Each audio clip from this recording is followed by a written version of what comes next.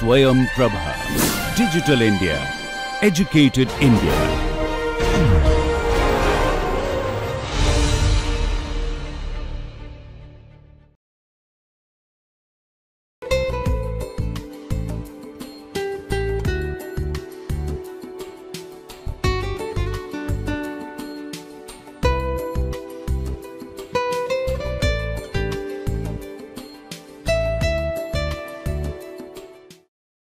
We now move on to the second part of our course, the second lecture, which is about understanding the communicative environment again, and this is the part 2 of that particular talk that I was giving a little earlier.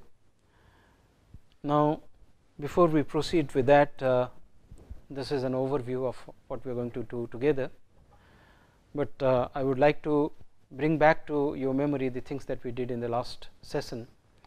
We talked about the fundamental aspects of communication, like overt, implicit and explicit communication. We talked about how the communication process takes place, the various barriers and filters, the communication model, and you must have wondered as to why is it that these elements are relevant if we are going to talk about soft skills.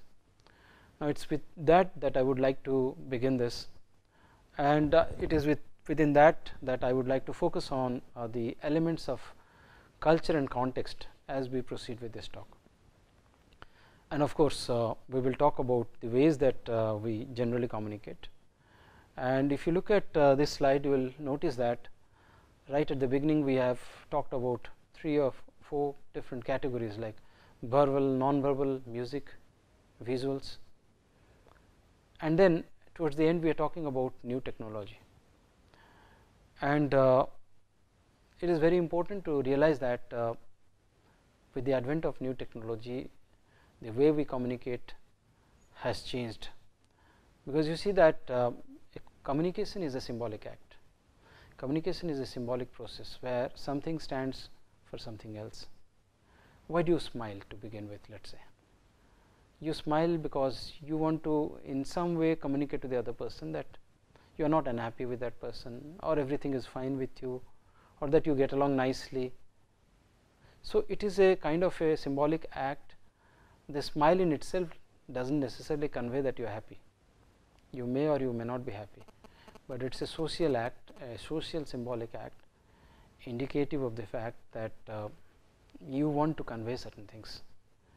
So, if you are looking at each and every act, each and every sign that performs a specific symbolic act, and these acts are very, very important if we are to be social human beings, meaningfully to contribute to the society, to meaningfully navigate within a society. So, when we keep these things in mind, we realize that communication in the context of soft skills is very, very important. But then you would ask me that why not go to the application of communication, why not go directly to listening and speaking skills? Because it is very important to self-reflect, and before we self-reflect about how we communicate, it is important to have certain concepts with which to communicate, and it is for this reason specifically that we are looking at the concepts. Secondly, these concepts will come up again and again as we proceed with the entire course in other contexts as well. In, for instance, when we are talking about stress, when we are talking about, let us say, attitude, when we are talking about persuasion, we will suddenly realize that the concepts that we have introduced here, some of them will become relevant there, and it is for this reason again that we are looking at the concepts. So, having set this background, now let us look at what we are going to do today. I have already outlined what we are going to do today, but before even you begin this course, here is something with which you can start. How good a communicator are you? Now, the point is that the links have been already provided. If you go to the PowerPoints, there you can cut paste the link and you can use the links over there. The first survey can be downloaded, it is a PDF document and from the University of Louisville, and you can do it on your own. The second one is an automated tool located in Mind Tools, and you can do it online and you will get a score on it. Now, it is not very important to identify how rigorously these surveys have been created, how good or how bad these surveys are. It is also not very relevant to find out I mean how badly you have performed there. It's not that that is the only survey which is available and it is giving you the final judgment about you are being a very good performer or you are being a very bad performer. But the important thing here is to be honest with yourself. If you do this survey, you will be able to identify where you stand in terms of communication at a generic level. The reason for giving you 2 surveys is so that you can compare the scores and get an average idea of where you stand as a communicator.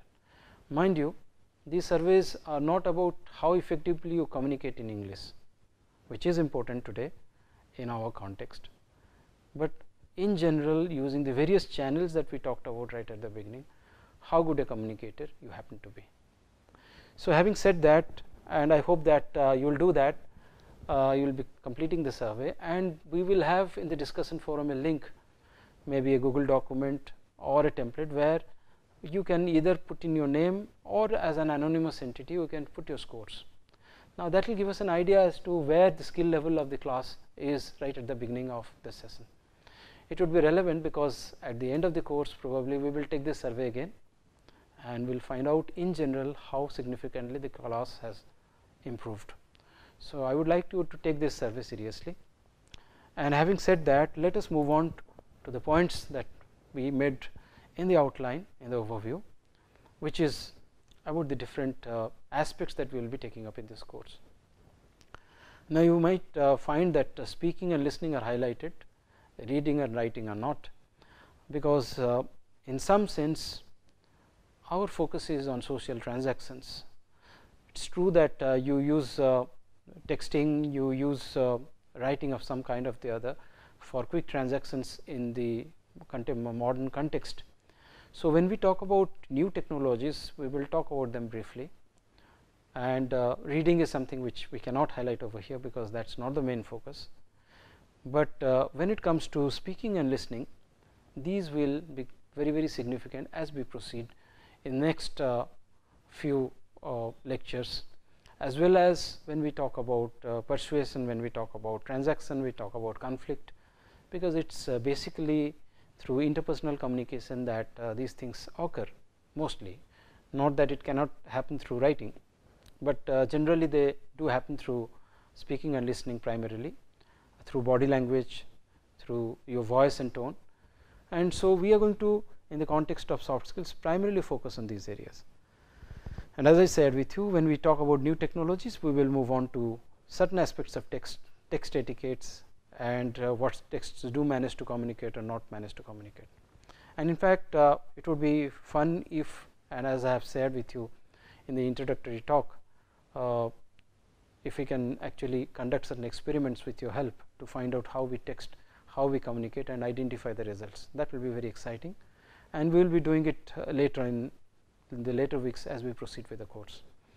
However, when we talk about the first two, we will be talking about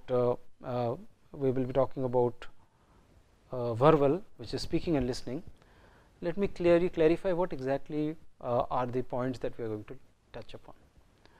Now, although speaking has been highlighted right at the beginning, it is probably more important to listen to things before we speak. Listening has a number of dimensions, and we will start off with listening in the next talk that we have, and very often effective listening will give rise to effective speaking, on which we shall be devoting at least 2 lectures, which will deal with speaking and then later on with conversation. Now, there when we talk about speaking, voice will play a significant role, and when we talk about voice manages to carry emotions, and those have very interesting implications for how we assess people and how we assess whether they are being honest, dishonest, sincere or insincere. So, those are things, those are issues we will discuss as we proceed with them. Reading and writing, as I told you, writing we will take up briefly, not reading.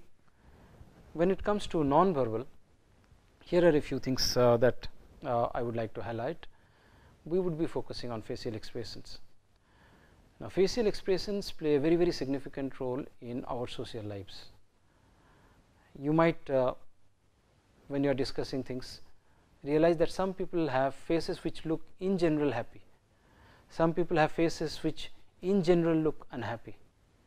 We have certain masks. Now, it is possible that the people who look unhappy may actually be unhappy. It is also possible that that is the way their faces convey in general when they are neutral to the world outside. So, but the very fact that faces play such a very important role, the moment somebody walks into a lecture, the moment somebody walks into a house, the moment a stranger appears in front of you, you are looking at the face. The face looks imposing, the face looks weak, the face looks sincere, the face looks encouraging, friendly. All kinds of information come from the face, and a lot of research has gone into the various aspects of the face, the different muscles that play significant roles in the face, and this is one area which we are going to focus on later in a very detailed way, because for social transactions this is a very important aspect of things. And whether it is conflicts, whether it is negotiations, whether it is persuasion or leadership, now the facial expressions will be of paramount importance, and hence they will constitute an important part of what we focus on as we proceed. Postures and gestures again relate to non-verbal communication, and if you remember in the earlier talk we talked about covert communication or unintentional communication. Even if you do not intend to, you manage to communicate a lot of things through your face and through your body. Now, the body has two dimensions. The body happens to communicate actively when you are using gestures. So, you are talking to somebody, your hands are moving, okay, these are known as illustrators. You are making specific gestures, like if I take my hand up and put it on my lips, indicative of silence, this is known as an emblem.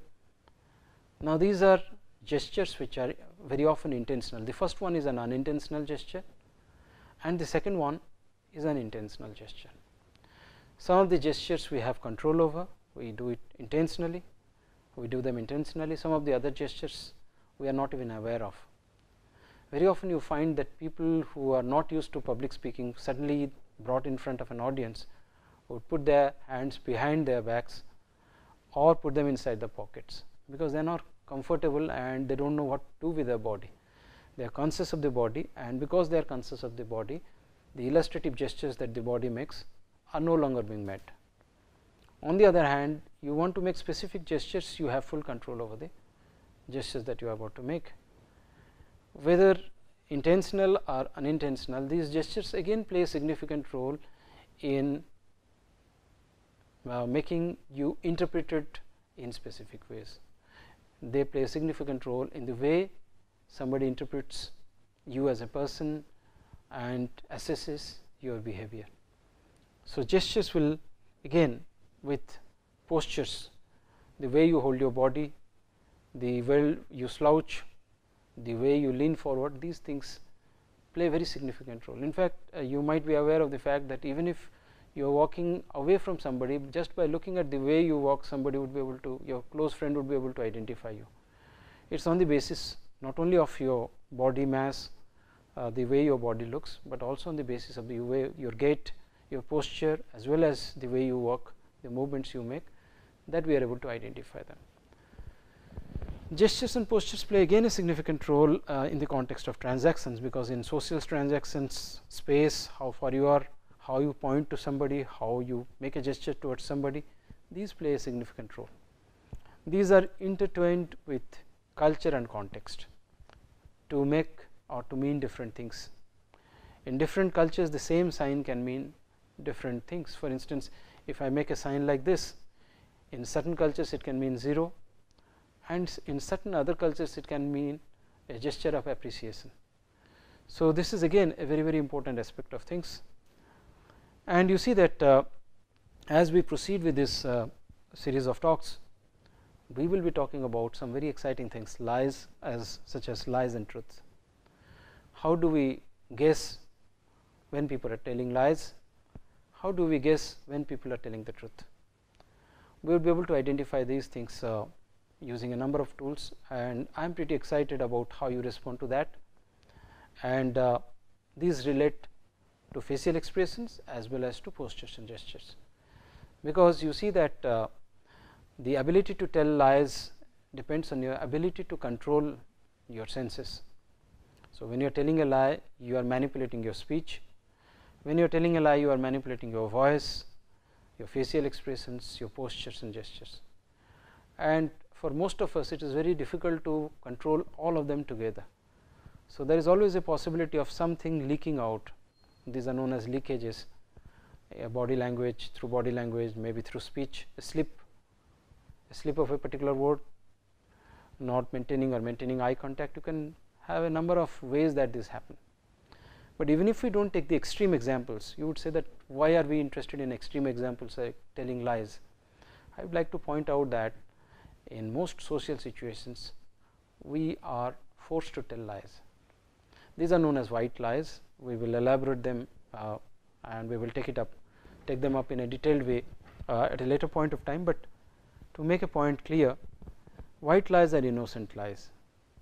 Let us say that you have a situation where you are not feeling good, you have visited a friend and you are having a food and you do not feel like eating, but you would be hurting that person if you do not eat properly, and every time he asks how is the food, you have to say that it is nice. Now, this is a white lie. So, throughout our social transactions, we keep on telling lies, small lies, big lies, and it is very important to assess, if not lies, degrees of discomfort, degrees of comfort, degrees of openness, degrees of reticence and reluctance, in order to be good at soft skills, in order to understand others' emotions. And hence, as I told you a little earlier, it is very relevant to focus on the non-verbal aspects of communication that we just now focused on. One of the areas that I have not mentioned on this slide, which in some sense belongs to the area of let us say speech, is a paralinguistic dimension, because speech constitutes text. So, when we are verbalizing, we are saying something which can be written down as words. So, that is the text, but we are also saying it in a particular way. We are intoning, our voice is being modulated in specific ways, which is the paralinguistic component, which is where very often the emotion most dominantly gets expressed. So, when we talk about conversation, we are also going to talk about that, and when we talk about facial expressions, postures and gestures, to a certain extent we will also touch upon some of these areas. Now, when we talk about the next thing that is relevant in these areas, culture and context, whether I just a few minutes back I talked to you about a gesture like this, which has different meanings in different contexts. Okay. So, culture and context will play a very significant role as we proceed, and I hope that by this point of time I have been able to share with you the relevance of soft skill communication in the context of soft skills.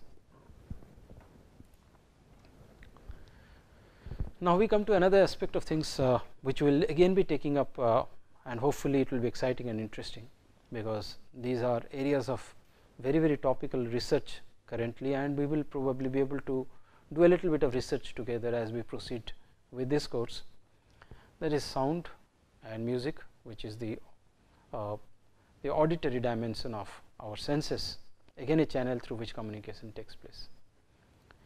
When we are talking about speech, we have already discussed that earlier. So, what we are going to do is we are going to look at noise and sounds. In the context of our communication, these also play a significant role. However, probably they play a more significant role in the context of let us say making a movie or depicting a audio let us say play or whatever, than in the context of actual communication, because sounds might contextualize things, but we generally do not use sounds. On the other hand, music plays a very significant role in our lives, and this is one area we are going to touch upon.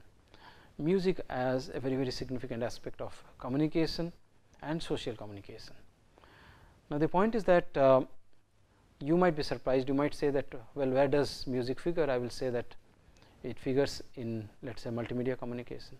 Sound and music in certain senses would figure significantly in multimedia communication, and again that would play a very, very important role in whatever we are covering, because in the act of socialization, when we use new technology, we have access to multimedia, we have the ability of creating animations, we have the ability of linking sounds, music and other things to these animations, and thus we have a very, very powerful tool through which we can not only communicate to somebody cognitively, that is communicating information, we would also be able to communicate emotions.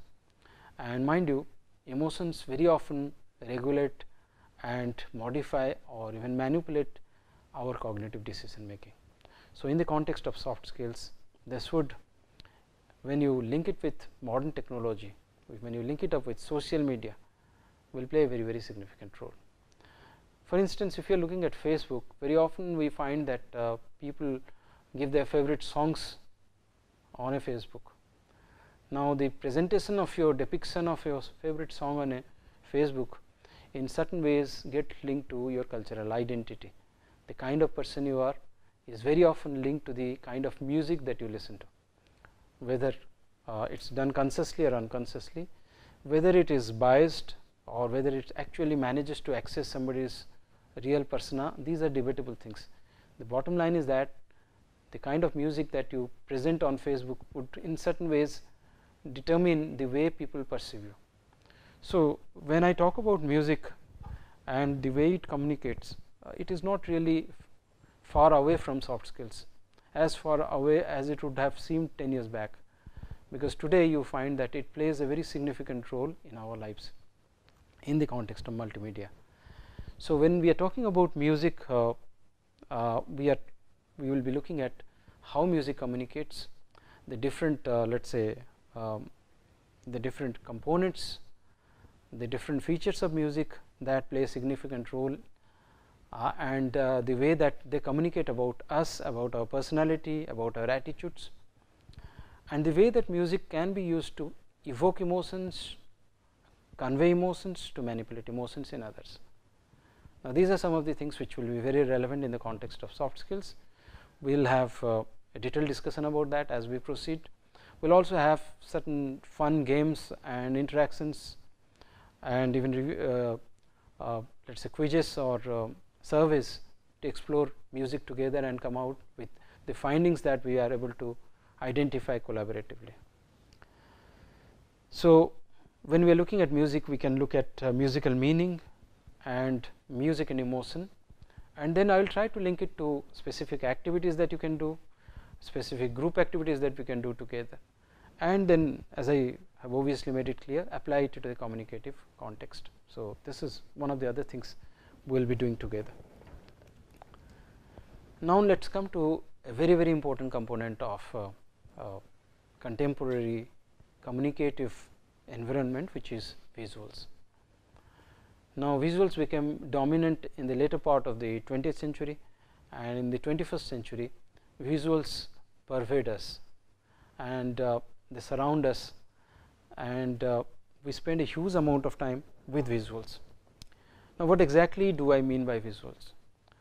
Visuals cannot be really separated from multimedia, but initially we will talk about visuals in isolation. Anything that we see around us is visual. Now, that was true in ancient times, that is true today also, but what is true today is that we have the ability to manipulate visuals, because our communicative environment has the ability to create and communicate visuals.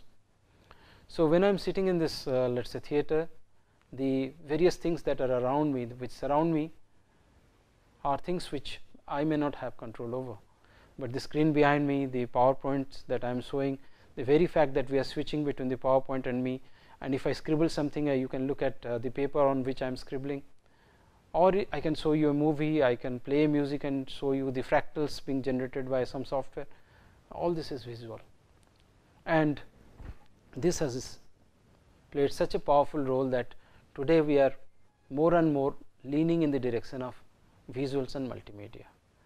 The best illustration is the movement from telephones to mobiles, from mobiles to smart mobiles, and we have mobiles where primarily the interface is a visual interface.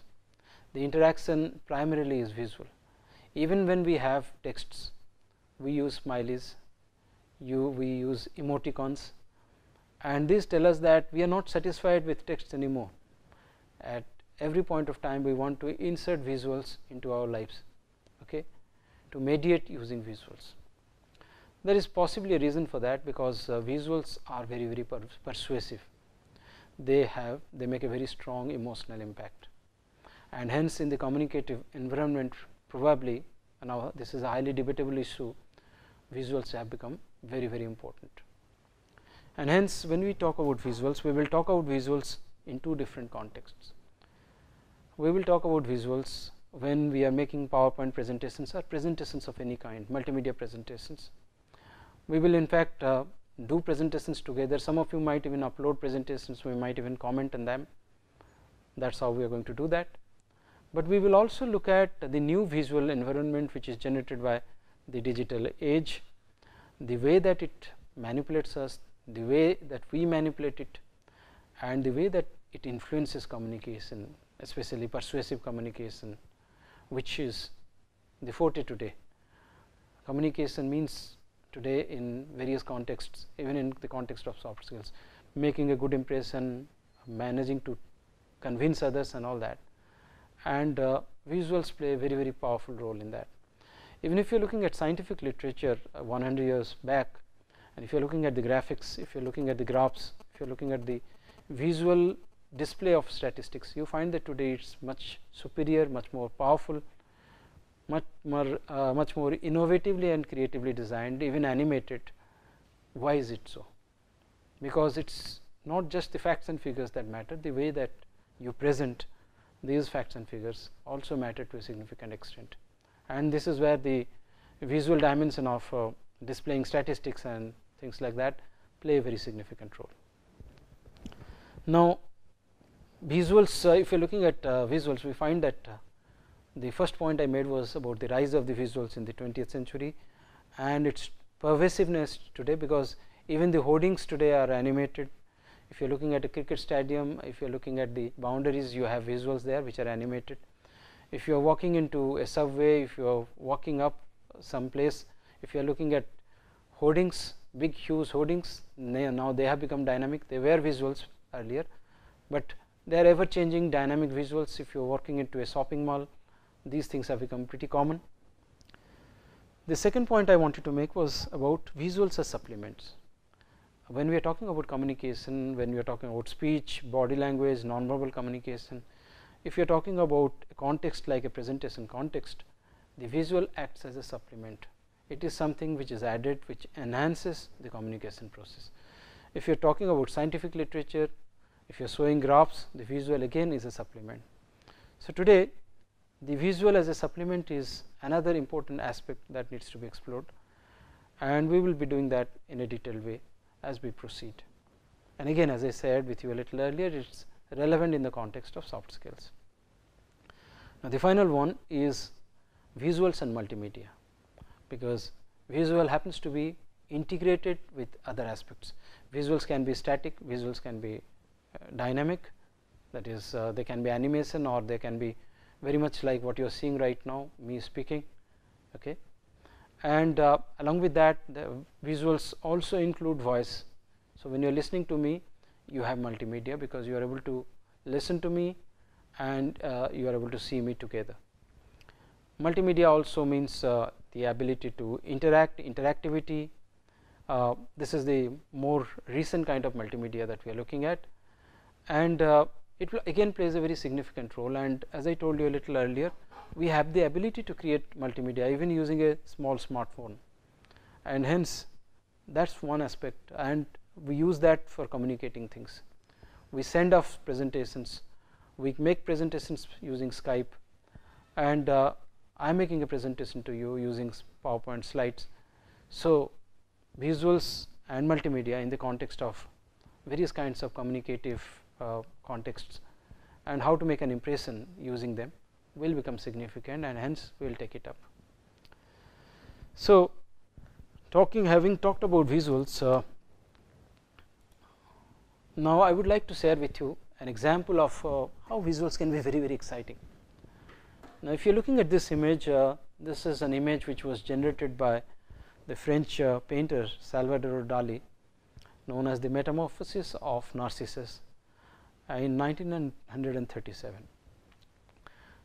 Now, the story of Narcissus in the Greek mythology is of a person who is in love with himself, and for whatever reason he makes one of the goddesses, the Greek goddesses, angry, and the angry goddess curses that he would so much fall in love with himself that he would not be able to tear himself away from himself, and hence you find that on one occasion he looks down at the still water, sees his own reflection, and is so fascinated by it that he does not manage to look up ever again.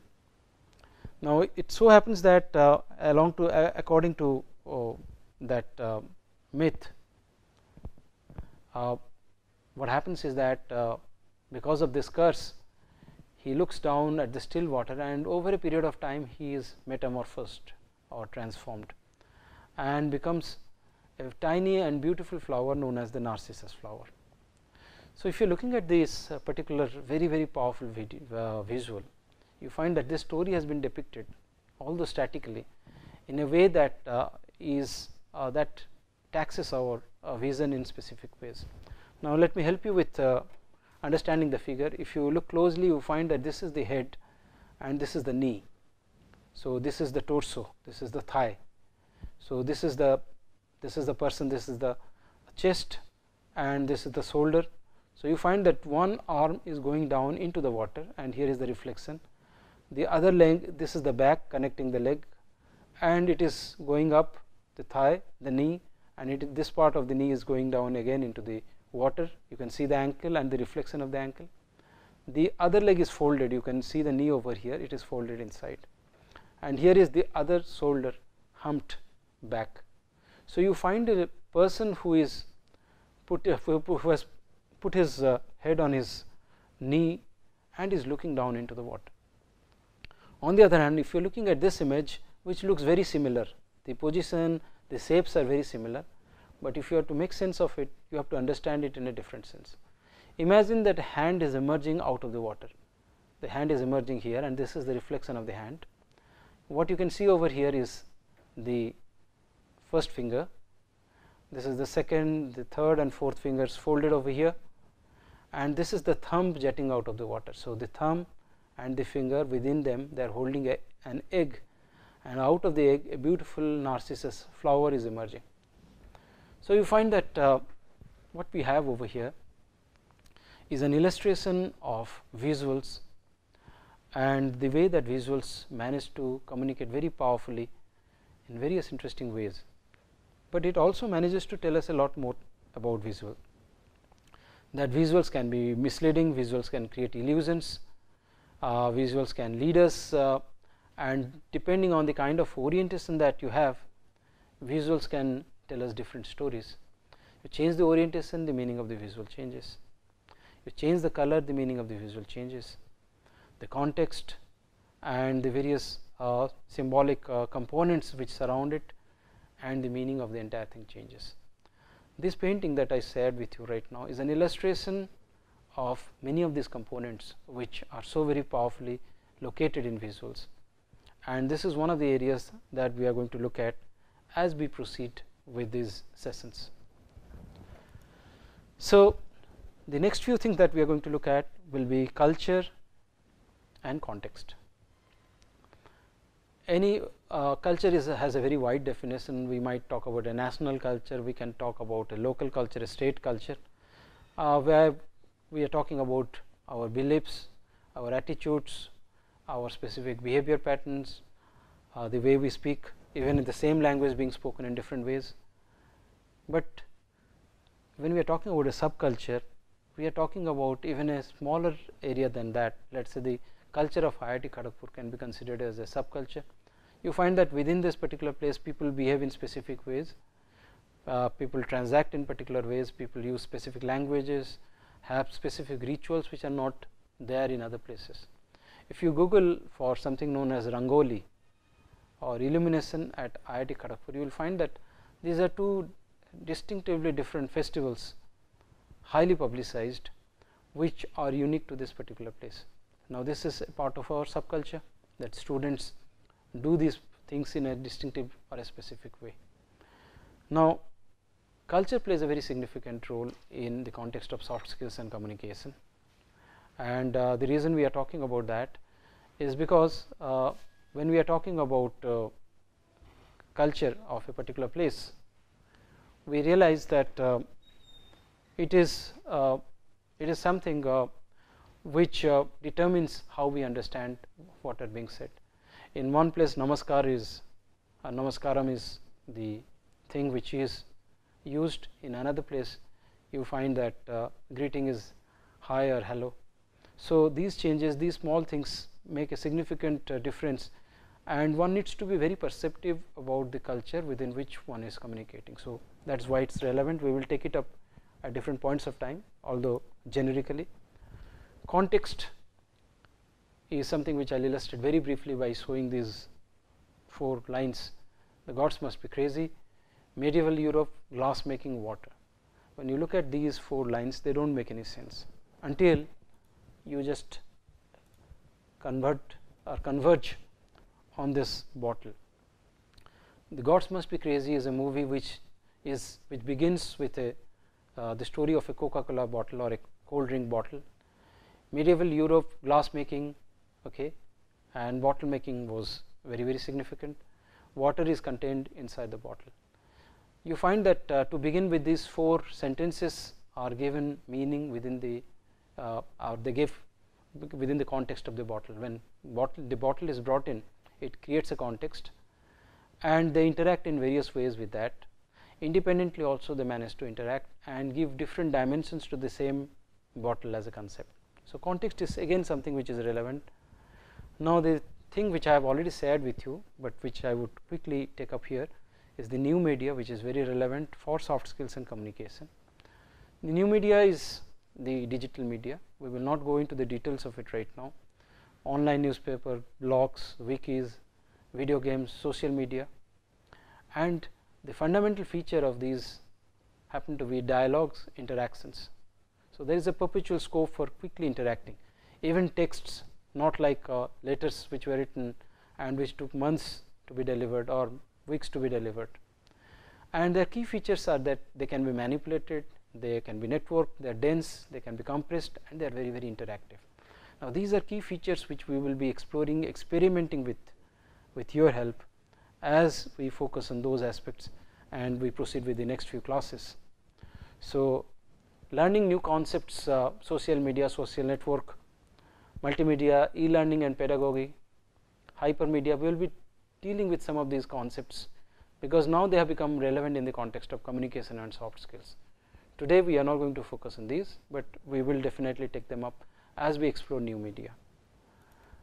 So, these are the summary of key points that we have made so far, and as I said with you, please take the survey which we had started with, and in the next session we will focus on listening, because it is the key to one of the most fundamental things to communication.